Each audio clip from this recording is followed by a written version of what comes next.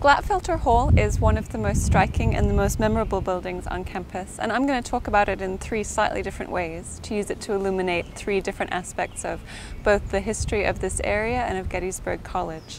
And I have to say that because I'm a relative newcomer to Gettysburg's campus, I learned a lot from the late Professor Norm Fornes's history of this building, which he published a number of years ago. So I'm very grateful to him and I rely on him throughout my talk. But I'm going to talk first about a little about how this building, Glatfelter Hall, illustrates the geologic history of Gettysburg, the area. And then I'm going to talk a little about its association with the Glatfelter family. And then finally, how this building represents a particularly optimistic and energetic phase of Gettysburg College's development in the late 19th century.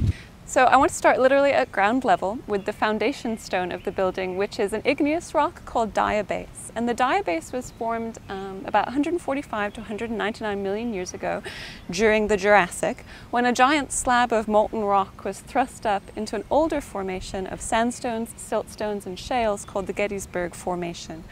And this diabase, this igneous extrusion, which is called the Gettysburg Sill, cooled very quickly, and so the rock is very dense, it's very tight-grained, it makes a great foundation stone. It's also the rock that underlies locally famous geologic features like Seminary Ridge, Cemetery Hill, the two round tops, Culp's Hill, and those kinds of places. It's interesting, I said it was a good foundation stone, and it is, but in recent years there's been some geologic activity in the Dillsburg area just north of here. Now, many residents at that time reported hearing gunshots during the slight tremors or earthquakes, and later they found out that it was diabase cracking. So while it's a good foundation stone, you see it all across Adams County in the local area. When it goes with a bang, apparently. Above the diabase, there are 1.2 million bricks that were used in the creation of the building. And there's also a lot of Hummelstown brownstone trim, which kind of accents the building. There were so many bricks used to create the building that the Gettysburg and Harrisburg Railroad actually built a small spur to campus to drop those bricks off. The brownstone trim, which comes from Hummelstown, north of here in Pennsylvania, really marks the building as a Victorian-era building. This was a very popular kind of decorative stone accent during the time. And Hummelstown became so famous for this brownstone trim that its quarries have been placed on the National Register of Historic Places.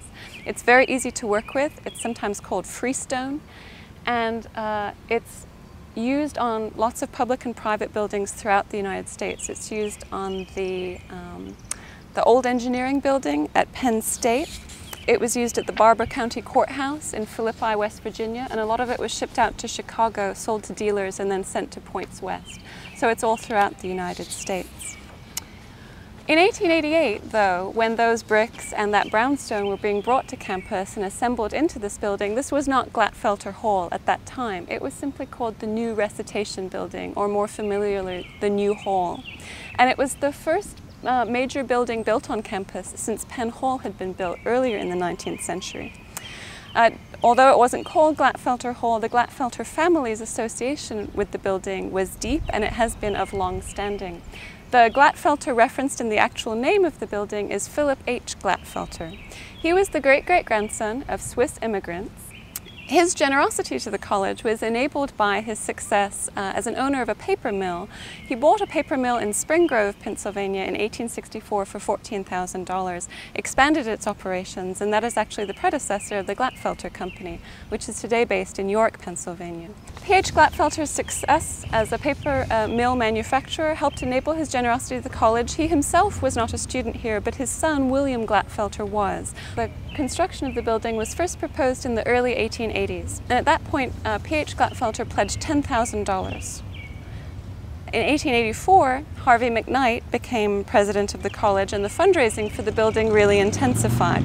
Plans were drawn up by a York-based architect called John Dempwolf, and the cornerstone was actually laid on June the 27th, 1888.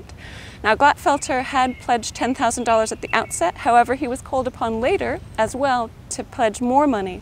In fact, at the building's dedication, after it was built, and the dedication took place on September the 11th, 1889, the then chairman of the Board of Trustees, John Gray, stood up and said, "Here's the building, isn't it wonderful? Actually, we're $20,000 short. And does anyone want to step forward and pledge that amount of money?" And one imagines there might have been a slightly uncomfortable pause, and then P.H. Glatfelter stood up and said, "I will pledge that $20,000. Mr. Grafe went on to raise more money during the course of the meeting, so I guess the message is that you should come to these opening ceremonies with your checkbook in hand. But P.H. Glatfelter continued to be a friend to the college over the next few decades. He was on the Board of Trustees from 1888, the year of the building's dedication, to 1907, and he was president of the board from 1900 to 1904. His son William, who inherited the paper mill business, was a trustee from 1908 to 1930. The building became officially Glatfelter Hall in 1912, and the family's financial generosity to the building and to the college actually continued. William Glatfelter, when renovations were proposed in the 1920s, pledged $100,000 together with his sisters towards renovating the building. And Professor Charles Glatfelter, who I think you'll hear from elsewhere in these talks, has estimated that the family as a whole gave over $200,000 to the college and a lot for its building projects over the course of a 40-year period. Now, going back to the 1880s, when this building was first being constructed on campus, it really represented, as I said at the outset, an optimistic and a forward-looking aspect of the college's development. The basic aim in making this building was to modernize the college. The President McKnight, wanted to separate the academic from the residential aspects of the university. Those had been combined in Penn Hall, but it was a sign of a modern college that it would have separate places for students to live and place for students to study. There was also a suggestion, there's an article that came out in the Gettysburg Times in 1988 at the building's centenary, that the college was interested in having more fireproof building, one in which the stoves were not in the individual rooms. So that was another desire of the college at the time. When the building was dedicated, it had 6 halls, 6 large spaces for the college to occupy. 2 were dedicated to the college's literary societies. 1 was a museum, 1 was a library, and 2 were left empty for the college to kind of grow into. The building also housed 9 classrooms. It housed an infirmary and a doctor's consulting room, and it housed the college president's office. Initially, there was supposed to be a further wing of the building on the west side that was to be a chapel for the college. But as the building was being constructed, the Brewer family actually offered a separate endowment. That became Brewer Hall, which was the college's chapel until the 1950s, when a need was felt to expand the chapel, and the current chapel, Christ Chapel, was built, and Brewer Hall became what it is now, a fine arts building. In terms of its looks, in terms of how the building looks, Glatfelter looks a lot like it did in 1889. It's generally agreed that the architect, John Dempwolf, was influenced by the work of a Boston architect named H.H. Richardson, who was part of what has come to be called the Romanesque Revival. In that revival, or as part of it, architects revisited a lot of motifs from medieval Europe: towers, turrets, rounded arches. The great tower of Glatfelter Hall is 143 feet high. Professor Fornes has pointed out that architects of this era were less concerned with authenticity than they were with creating a certain sort of feel. So Glatfelter Hall doesn't reproduce what a medieval building would have looked like. It was essentially a system of, if they liked something, if they wanted a tower, they wanted a turret, they would throw it in. And it's kind of a hodgepodge or a pastiche. In 1929, windows were added to the north and west sides of the building to lighten it up a little, and then later renovations in the 1980s and the 1990s added a south tower to house an elevator. But basically, and also attic spaces were opened up and converted into academic space. But essentially the building looks very similar to the way it would have looked in the 1880s. If you look through past issues of the Gettysburgian, the campus newspaper, you'll find that Glatfelter Hall has been the site of sock hops. It has been the site of faculty and student struggles over whether smoking should be allowed in campus buildings. It's a building that has been occasionally closed by bomb threats.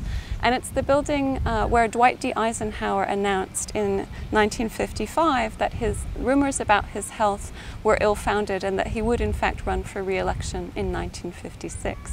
So it's seen its share of history. Today, the building houses the departments of history, economics, sociology, anthropology, mathematics, computer science, political science, and Africana studies.